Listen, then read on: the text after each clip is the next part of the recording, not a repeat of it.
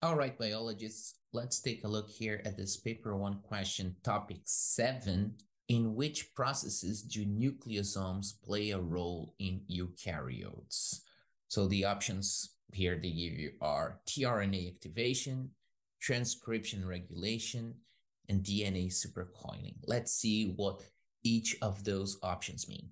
So nucleosomes, what are nucleosomes? First of all, there is an understanding that IP wants you to know that nucleosomes help to supercoil the DNA. So that is one of our correct answers. But what are nucleosomes? So the thing is, in each cell, you have about 1 meter, 80 centimeters of DNA. If you take the DNA of a person and you stretch it, the entire DNA of one cell, of one single cell, that is about 180 centimeters of DNA in each tiny microscopic cell. So you gotta find a way to organize that and to pack all this DNA, not just floating in a tiny cell, but inside the nucleus, inside a tiny cell. So the way to do it is to supercoil around nucleosomes, just like you have toilet paper and you have several meters of toilet paper, but you've got to find a way to pack it into a tiny practical unit. Well, you can pack your DNA and coil it and wrap around the toilet paper roll of the cell, which is the nucleosome. So it's like you had our toilet paper roll, and then you coil the DNA around it like toilet paper. The nucleosome is an octomer, which means it's made of 8 parts. Each of those parts is a protein. So what you have actually is this disc here divided in 4, and then divided again in the middle. Each of those slices of pizza here, each of those slices of pizza, so imagine 2 pizzas, one on top of the other, and you have the pizza divided in 4 parts, 4 slices. Each of those slices of pizza is one of the parts of the octomer. So each of these parts is a protein, and you have this pizza here made of 4 proteins, 4 slices. You have H for histone, H2A, 2B, 3, and 4. And you have 2 of those pizzas, one on top of the other. So you have one pizza divided in 4 parts made of 4 slices. Each of those slices is one of the parts of the octomer. So you have H2A, H2B, H3, and H4, all these 4 parts of the pizza, but you have 2 pizzas, one on top of the other. You have actually 2 pizzas, one on top of the other, making this whole structure an 8 slices structure.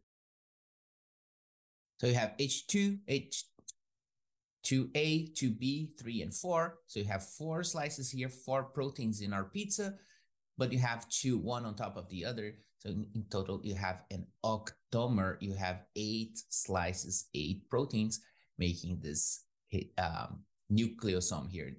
You have the histones, and then you have the DNA, this noodle here. This is the DNA. So this DNA coils around the histone complex almost twice. It goes once, it goes twice, and it's here. This is the DNA coiling around the histone, the octomer of histones. And then you have histone H1 here on the outside, acting kind of like a clamp. This clamp is making sure that the DNA is not going to uncoil, is not going to separate from the histones. So you have the DNA wrapped around the histone complex and one extra histone called histone H1 on the outside, making sure that the whole thing stays firm. This whole thing here, this is a nucleosome.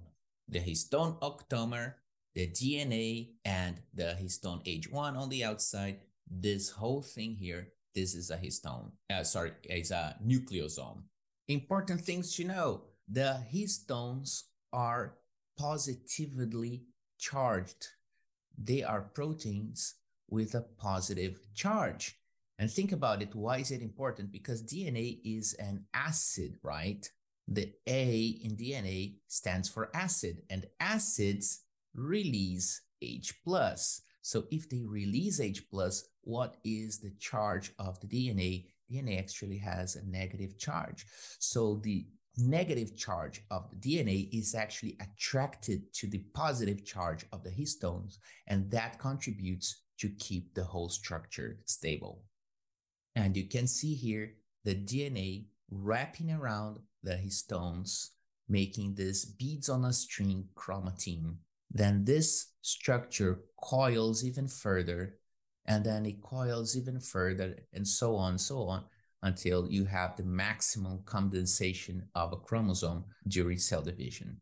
tRNA-activating enzymes illustrate the enzyme-substrate specificity and the role of phosphorylation.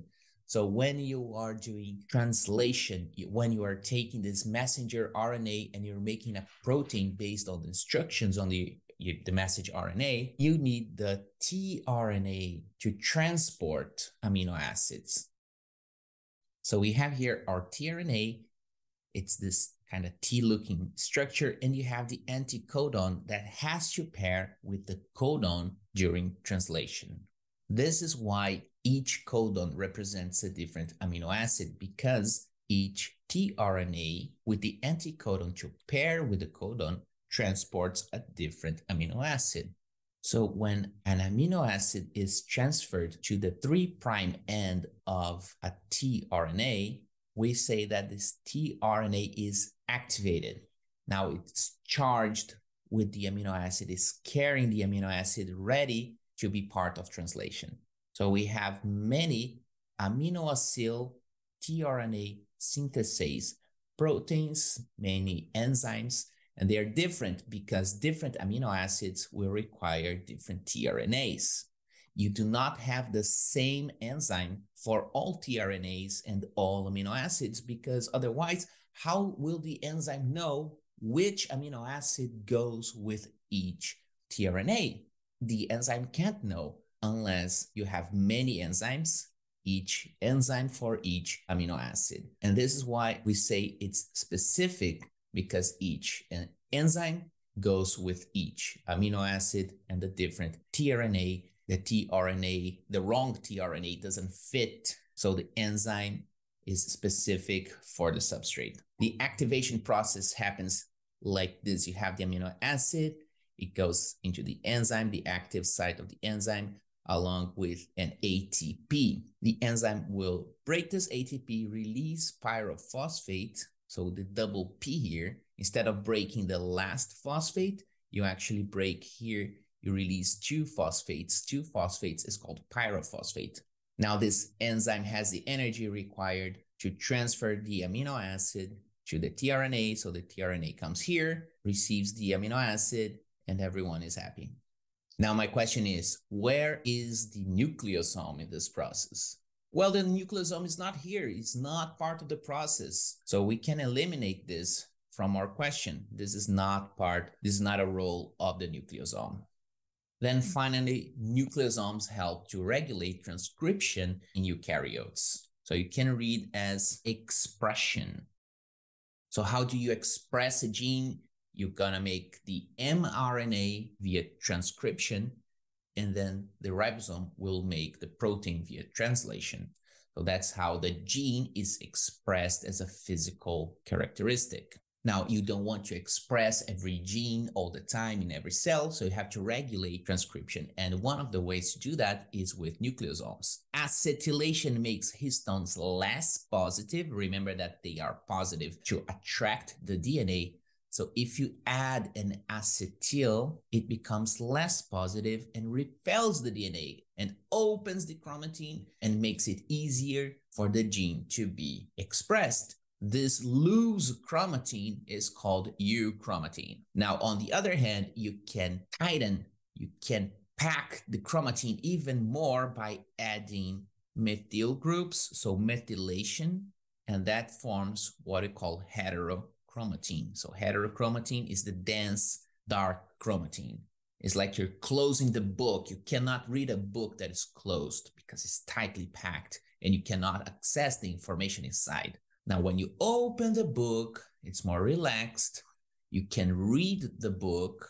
That's euchromatin, and you can access the information inside. So to transcribe a gene, to express a gene, you have to open the book and read the information. That's euchromatin. It's relaxed with an acetyl here in our nucleosome to make it less positive, repel the DNA, and open the chromatin. So let's go back to our question. In which processes do nucleosomes play a role in eukaryotes? tRNA activation, is it part of a nucleosome? Job description, no. Transcription regulation, do nucleosomes help regulate transcription? Yes, you can acetylate them, you can methylate them, you can change the transcription, regulate transcription by regulating how tightly wrapped the DNA is around the histones. And also this is part of the nucleosome role to supercoil DNA. So our answers here are 2 and 3 only.